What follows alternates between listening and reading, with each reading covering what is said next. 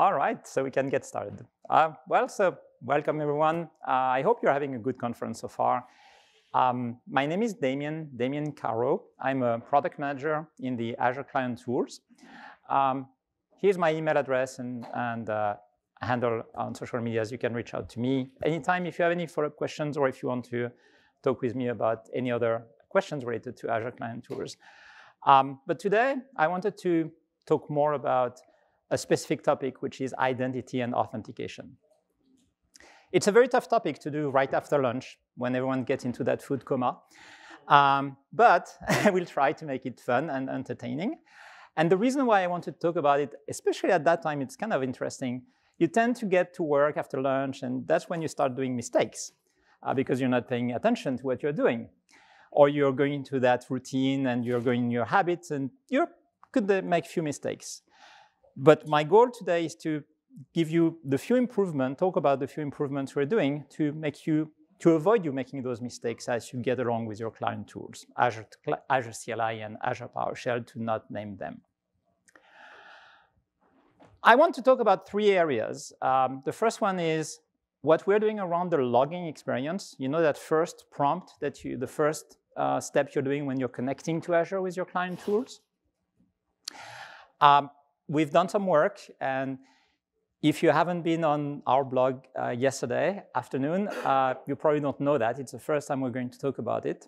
So I'm very excited to present a bit those improvements. Then we'll talk about the authentication update. So it's going to be a bit more dry, but I want to make sure that we talk about how we make it more secure, especially in those times. And we will conclude with best practices, a few things you want to take away when you get to your work, things you can apply right away when you're getting on your desk. One more thing, there are no stupid questions at any time. Raise your hand and I will make a pause. If this is a long topic to discuss, we can take it offline after that, but don't be shy. Raise your hand if you have any questions at any time. So, depending on your favorite tool, I'm supposing Azure PowerShell would be the one in this conference. This is the experience you're having when you're connecting with Azure PowerShell today. You run connect as your account. Wonderful. Then what's going to happen is it's going to launch the system browser, your default browser on your machine for interactive use if you don't have any other settings on the command. And we open that tab, and we keep it forever. Technically, it's open until you close it. If you are switching from subscription to subscription, managing multiple accounts, if you have to switch accounts over time, you end up having a series of tabs open, and they all have the same page. And at the end of the day, you're like, OK, how many tabs do I have to close? And then the client goes and returns the subscription selected after having a blurb of warning messages. They're all in yellow here, especially if you have multiple tenants. And I'll come to that in a minute. But that kind of blurs a bit the experience. And you know, it's OK, I would say. But the question is, which subscription do I use? And that can be random. Now, if you're more a CLI person, Azure CLI person, your experience will be slightly different. You're going to type AZ login on the prompt. It will also launch a SIM browser. The tabs will remain open, same problem than you have with Azure PowerShell. And then it returns a JSON object with all subscriptions that you can access. How many of you have more than 20 subscriptions or access to more than 20 subscriptions, right? And more than one tenant. And that blurb of JSON, how many of you use it? I don't see any hands. So even though it's a programmatic, usable approach, it's not necessarily the best experience we want to give to you. So we've listened to our customers. I'm very keen to hear what everyone has to say. We listen to feedback through different sources. And we've collected those feedback to kick off a research study. So we have different profiles at Microsoft that work on the client tools. One of them is a user researcher, and they help us to work on that study to understand how we can improve the product. That leads to a design, and we have a designer that helped us go through some iterations of what the client or the new experience for logging in could be, leading to a preview. And the preview was released yesterday, so we'll come to that and you can try it out until we make it available. So feedback. We get feedback from different sources. If you're using either Azure CLI or Azure PowerShell, you can open GitHub issues anytime you want, as many as you want. Our devs are looking at them every day. As PMs, we review those issues on a weekly basis to understand what's happening, what are the biggest pain points, and it keeps us on track of what is the reality of the world, what you're facing on the day-to-day basis. You may have seen that we also have surveys, and sometimes you run the command and it pops up the survey. I read every single feedback that we get through that survey. Every single feedback, I read it, and we categorize all those feedback to understand what's going on. We also do interviews. We talk to customers. We say, hey, do you want to talk with us for an hour? And we go through all what's happening with the client tools. What are the pain points? How are you using it? Where are you using it? What are the main challenges you're facing? And social media is the other place we're looking at feedback. We did an aggregation of all those sources over the last 18 months or so, and we discovered that logging in was one of the biggest sources of dissatisfaction of our customers using the CLIs. It was the biggest, and it had been recurring for a longer period of time. So that's when we started to do research. So our research step is getting in more in-depth discussion with customers. We sit on the table, we have that phone call going on, and we take customers from various origins. We take customers from Europe, we take customers from Africa, from Asia, from US, LATAM, or all countries, all continents. We also try to select customers from different profile. Large companies, small companies, retail, finance, you name them. And we try to blend all those feedback together to understand what are the common traits and what would be the improvement we should be doing.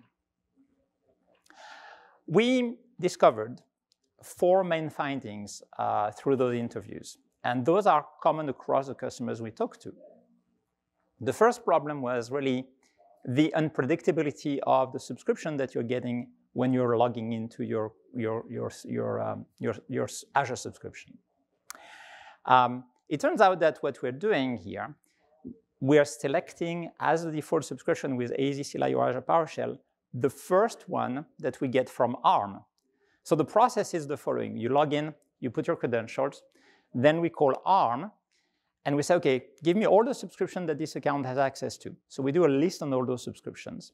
We pick the first one that is returned, and we take it as the default. That seemed to be a very good approach 10 years ago when we started to build those tools, because customers mostly had 1 subscription. You had few customers who had 2, 3 subscriptions at most, but that was kind of how big the market was. Now, I have access to 150 subscriptions. And I log in the morning, and I would get subscription A. And in the afternoon, I try logging in again, I get subscription D. And who knows why I get A or D. So it's that random. So customer had that problem with the fact that it's mostly difficult to identify which subscription you want to use. We've done some patches here and there to allow you to select which subscription you would take by default. So we know you have that parameter to say, I want this one by default, fine. But then I want to switch to a different one. Then you have to go through all kinds of steps to get there. You have to run a command, get the subscription list, find the name, and then from the name get the ID and pass the ID to the command. And it's a complicated process, to be honest. It's not straightforward. So some of our customers were saying that they had a notepad with all the subscription IDs and names, so they would go to the notepad, pick the ID, and paste it in their code. Any of you do that? So that, and the other thing is we had a different experience between CLI and PS.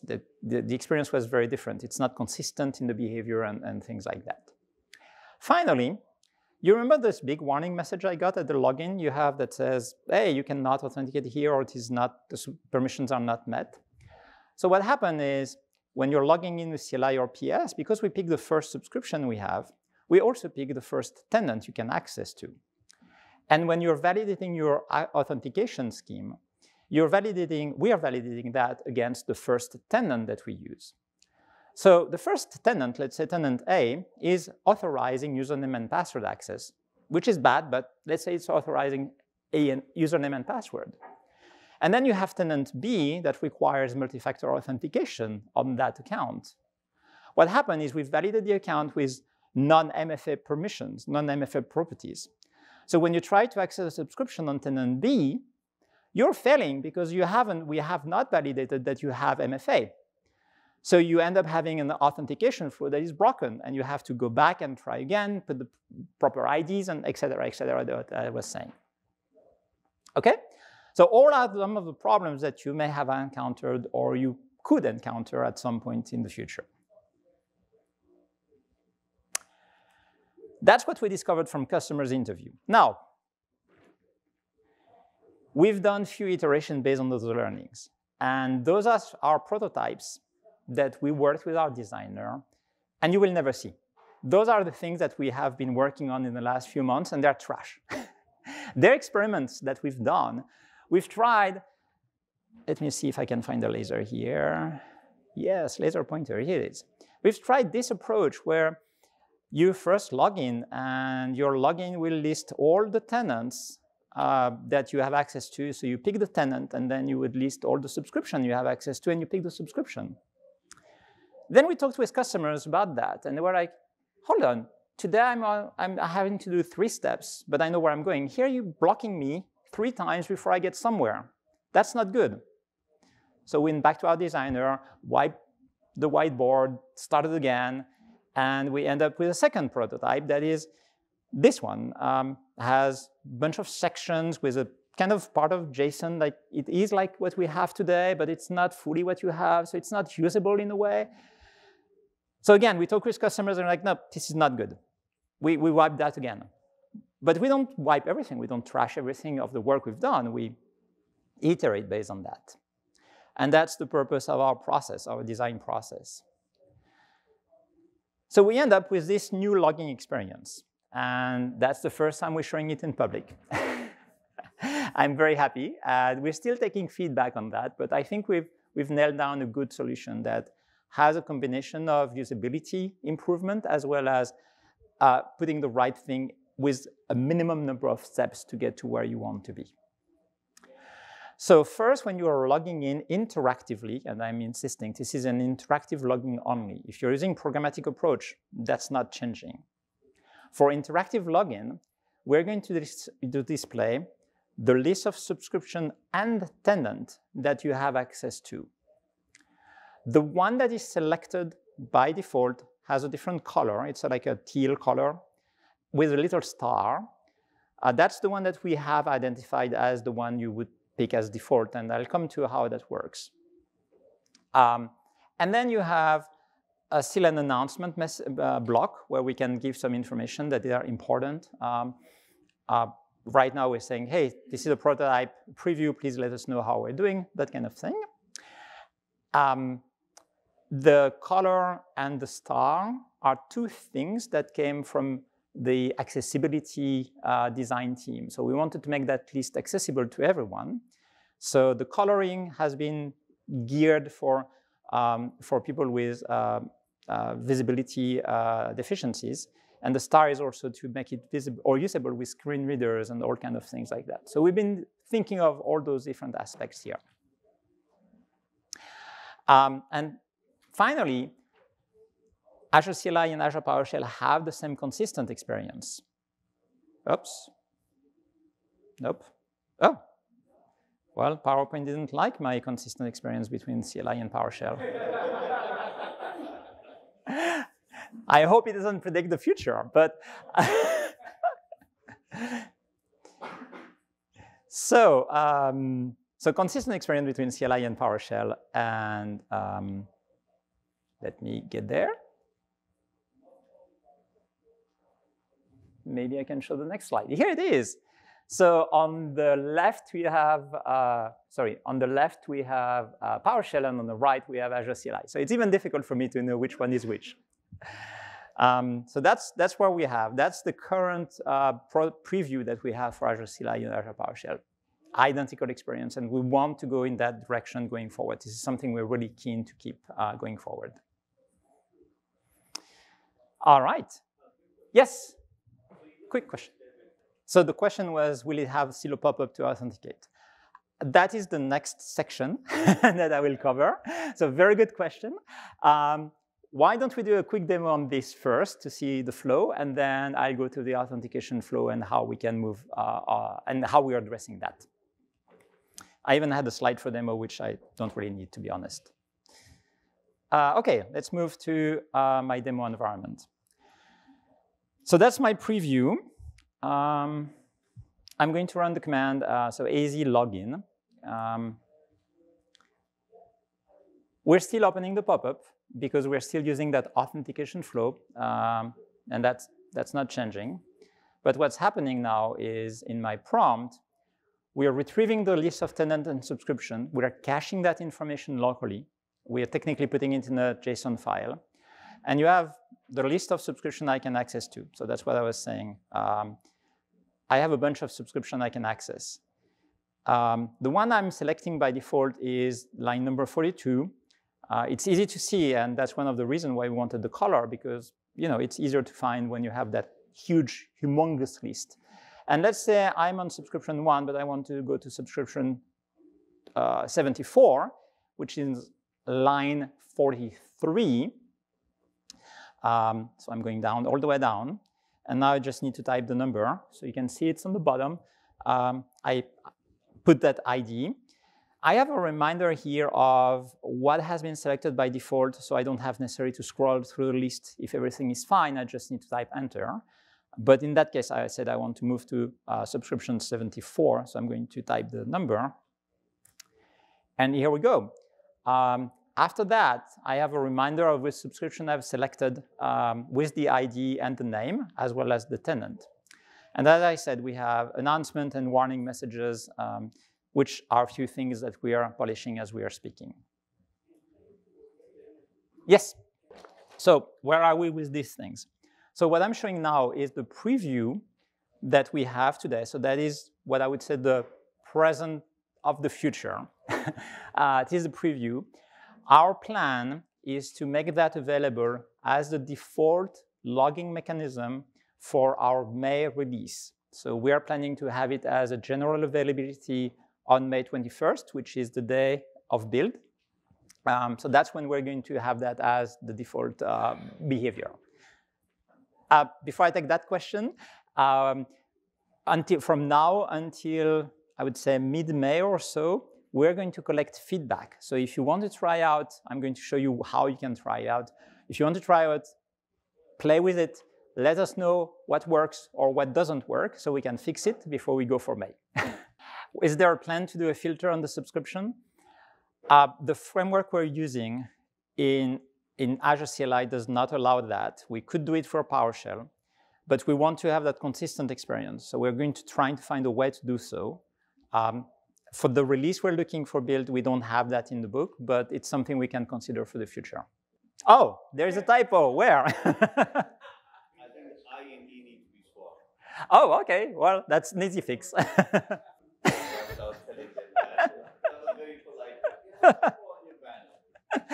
OK. The typo, first bug fixed. Thank you.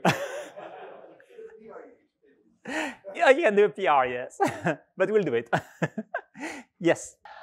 So if you want the traditional experience, yes, we're going to have a switch to disable this mechanism. I can't remember on top of my head what parameter we're going to use, but yes, we have the ability to disable it.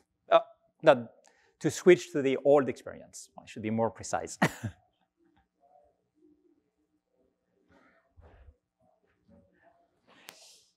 Cool. So as I was saying, If you want to try the preview, you have one URL to remember, aka.ms new AZ login. You have the QR code. I've tried to use a QR code to get the aka.ms link. I hope it works. So I'm going to let that on for a minute. And that will redirect you to a blog post that has all the info, the links, where to install, how to install. We have two installation methods, one for Windows and one for macOS and Linux. They're different.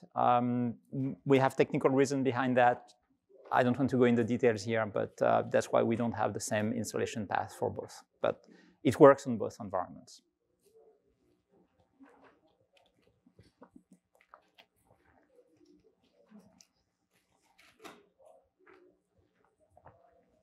All right. If I need to come back to that slide, you let me know. I'll do gladly. So the second topic I wanted to talk about today is authentication. You may have seen a few things around in the last few months or so. There has been few issues around Azure. So I wanted to touch base on security, how we have different schemes to authenticate to Azure. And earlier this afternoon, someone was asking me about what are different schemes, what does service principal stands for, when do I use managed identities, when do I use all those different things.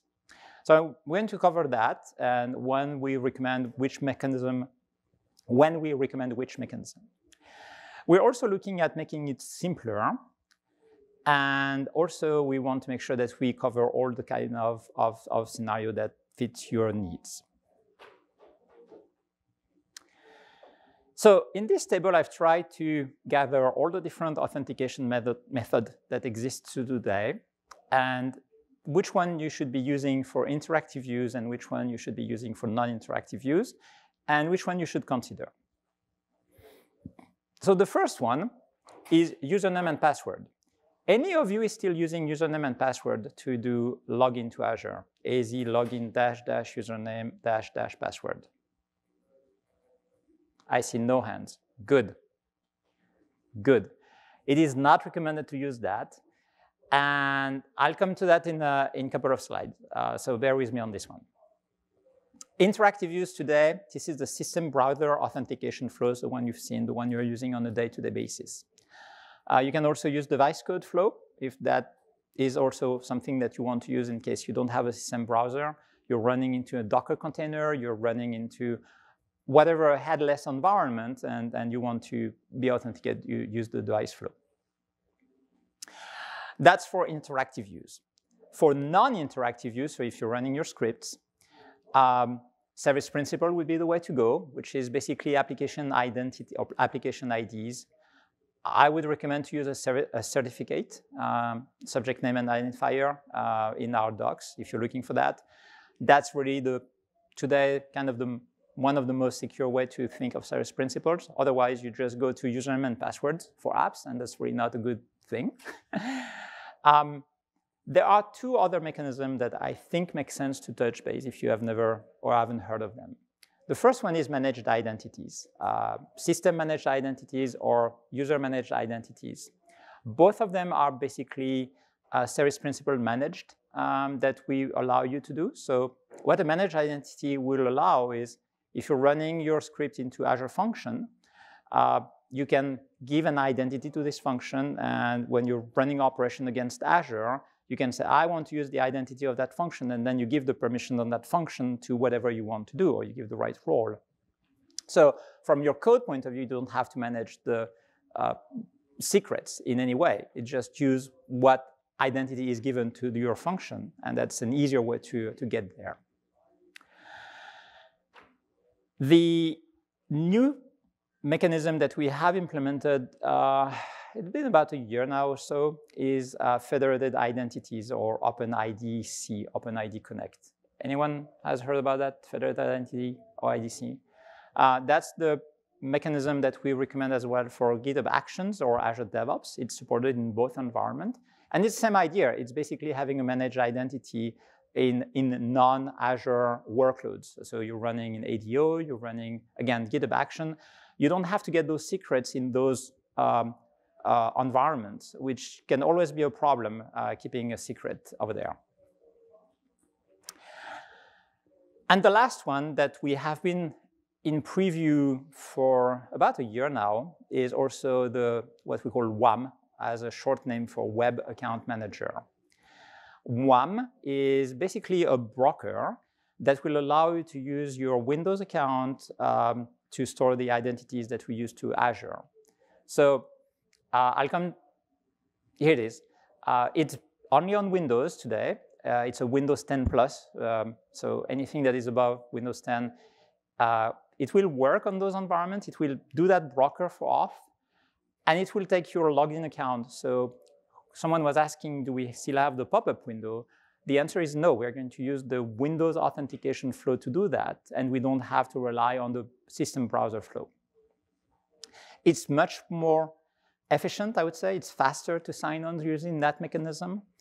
And it has enhanced security. As an example, it allows token protection, which keeps your token on your machine. And it's a better way to secure your systems at the end of the day. Let me do a quick demo on this one. And for that, I will need my cheat sheet.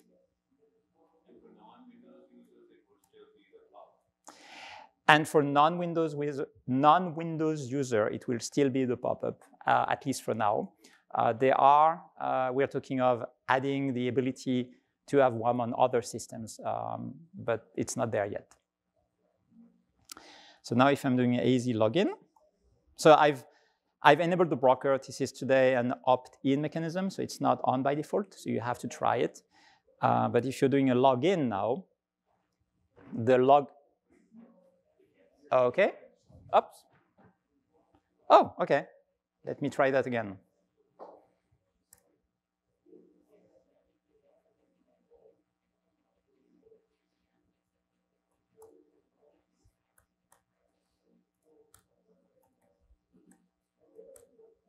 All right, so let's make sure I get the right setting here. Okay, so I'm enabling the capability here on my machine, and I'm going to run the AZ login. Okay. That should not be.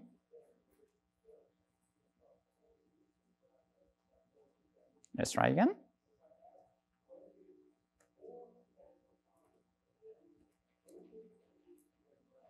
All right. The demo gods are not with me today. Let me see.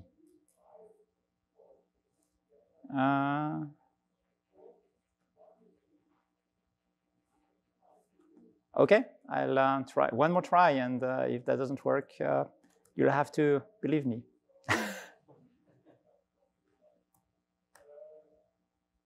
Nope. Okay. I'll look at that demo in a minute, but I don't know why it's not working.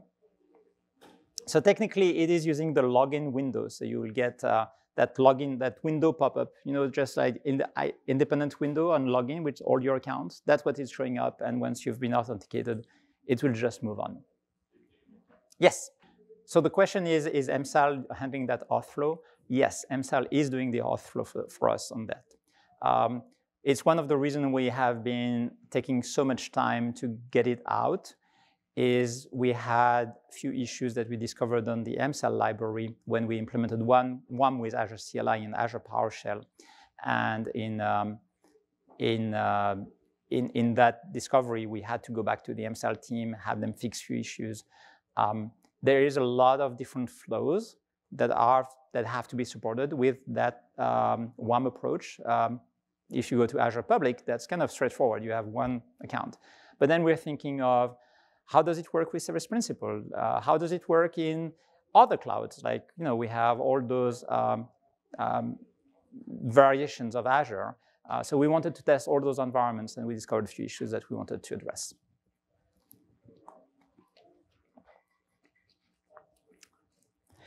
The good news is we've identified, we believe, most of the issues, if not all.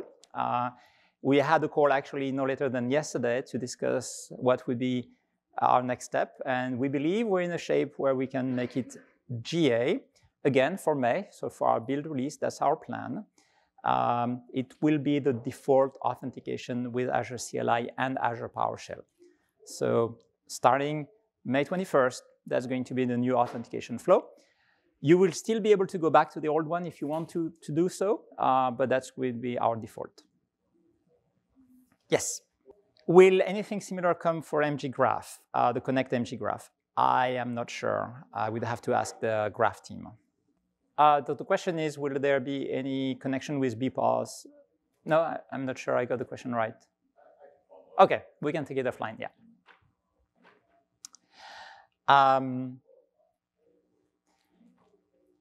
The other thing I wanted to announce today is we are deprecating the AZ login --user --password command, again, at build. That's going to go away.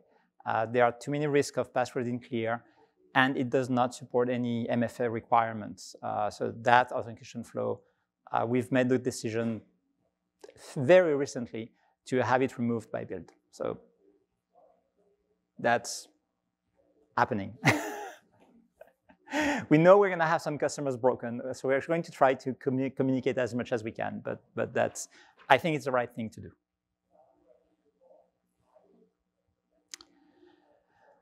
All right, we have like a few more minutes, and I wanted to touch base on a few best practices. I put a plain cockpit here because best practices is something that pilots have to keep in mind when they're flying. It's always something you want to keep in mind, and it's not always something that shows up as, I would say, obvious. You have to go through it and remind it every day, every week, every month. So I may repeat a few things that you may have heard before, but stay up to date. Keep your clients up to date as much as you can. We'll release on the first Tuesday of the month. We may have some exceptions, like build. It's going to be the 21st of May, but we're trying to keep the cadence of first Tuesday of the month.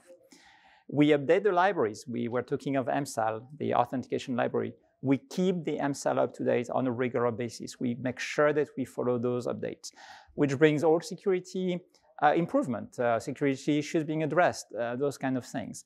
We don't want to have you running a client that could make secrets leaked or having a token being stolen by someone else. So stay up to date. We keep controlling the breaking change on the May and November releases. So that's really when we make those big breaking changes. We are trying to announce as early as we can when those breaking changes will happen. I don't know if you've seen in our docs, but our content developers are doing a fantastic job on keeping us up to date. What's coming? What is upcoming breaking changes? And you have those pages that are listing all the commands that are going to have a breaking change. So you can look at those and say, oh, my script is going to be impacted by that. So no, hold on, I'm going to review it. So we're trying to make sure we communicate that as much as we can. One thing that I want to announce, I didn't write it because we're still addressing a few things here and there. But we are looking at announcing at build the notion of a long-term support of Azure Client Tools. The idea would be you would be able to skip the November release and stay on a build generation for a year. So we're working on the wording here, but let's say the release we will have at build this year, you would have to update for the non-breaking change version. So you keep your script up to date. You keep your script. And then in November, we do another breaking change release, but that's fine. You don't have to update this one. You can stay on that generation until build next year. So that gives you a longer period of time to keep your script and have more flexibility to maintain them. So we're working on the announcement here. I'm just giving you a sneak preview of what we have in mind. But that's something we're working on, and we really want to make that available for you on this build. I hope it's going to help your life.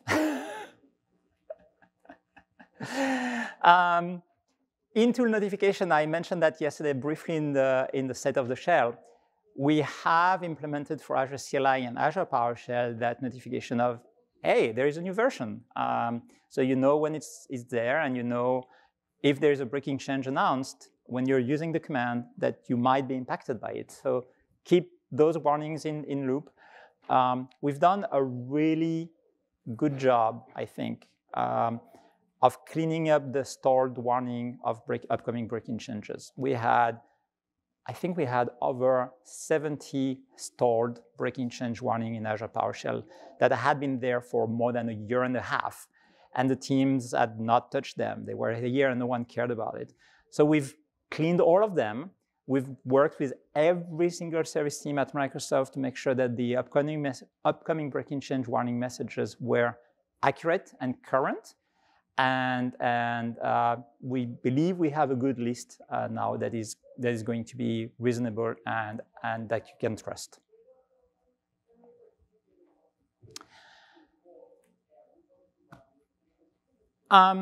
Finally, authentication and credentials, we talk about it, but consider using managed identities and OIDCs in preference over service principals as a thumb of rule when you can. Be careful of secrets. I mentioned that as well yesterday. We have the detection of secret that is coming. Rotate your keys, secrets, and keep in mind that DevOps pipelines may expose secrets in the logs. And when you have a secret in your log, someone was mentioning yesterday in the side meeting room that when it's there forever, and you pretty much have lost the access to that secret, or you've exposed to anyone. So make sure you keep those logs protected and that you know who can access them. Review the different authentication approach, so you're actually keeping those things tidy. And do not leave tokens behind. If you're running a script, don't forget the logout step. Even if it's an agent that is supposed to be ephemeral, make sure you clean your steps behind you.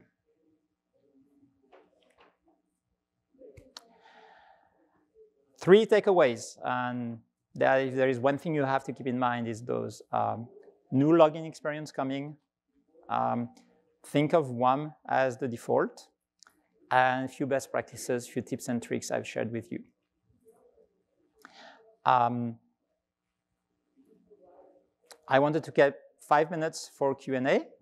We're right on time. So if you have more questions, if there's any topic you want to dive a bit further, I can try to fix my demo as well. That's also something we can do in the next 5 minutes. So go for it. If not, you feel free to go and have a coffee or enjoy the sun. Thank you.